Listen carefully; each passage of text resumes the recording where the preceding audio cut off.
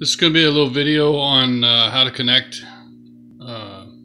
mainly how to connect the computer to your Arduino for the MPCNC.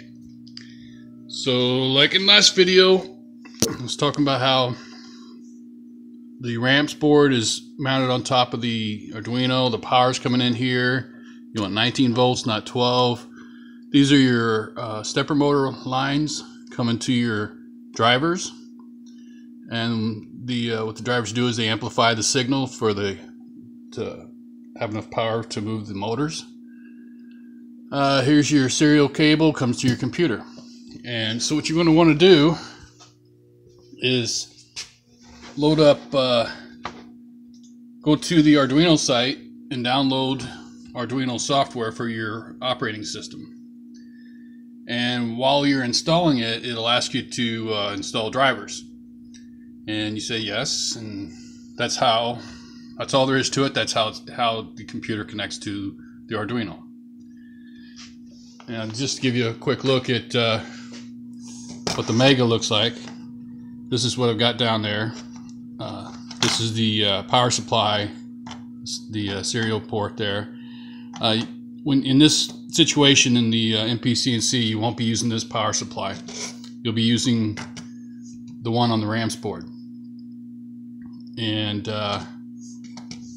you can see that you got your female pins there, you got your male pins on the back of here, and they just line up, plug in.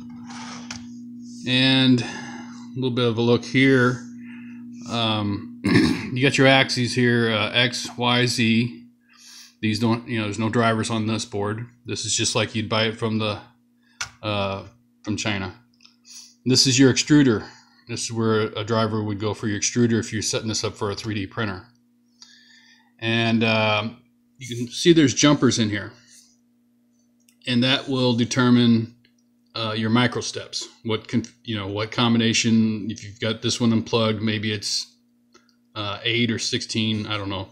I'm pretty sure that all three plugged in is 32 micro steps.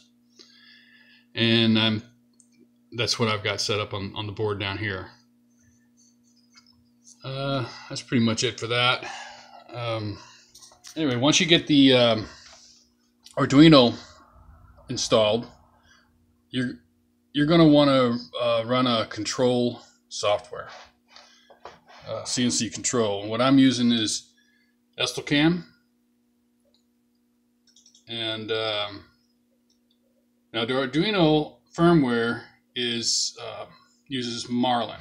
Marlin, I guess it's a language. I don't know. Maybe it's just a company. I'm not sure. But Marlin is what you use to control the Arduino. It's the firmware. But you don't need it with this this Estocam. What you got here is if you use Estocam, you'll set your port.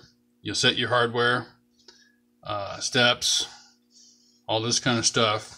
But once you get your set and go through your tabs and set up the different things that you need set, all you do is you'll hit Program Arduino, and it will upload all these settings to your Arduino, and then you're good to go. If you make in the future, if you make any edits on any of this stuff, you'll have to hit this again so that your Arduino is in sync with your Estocam, your control software. That's pretty much it. Like I said, we'll go through another video. The next one will be more on the workflow, but and we'll touch a little bit more on this again for the workflow. But that's it as far as connecting to the from the computer to the Arduino. Thanks.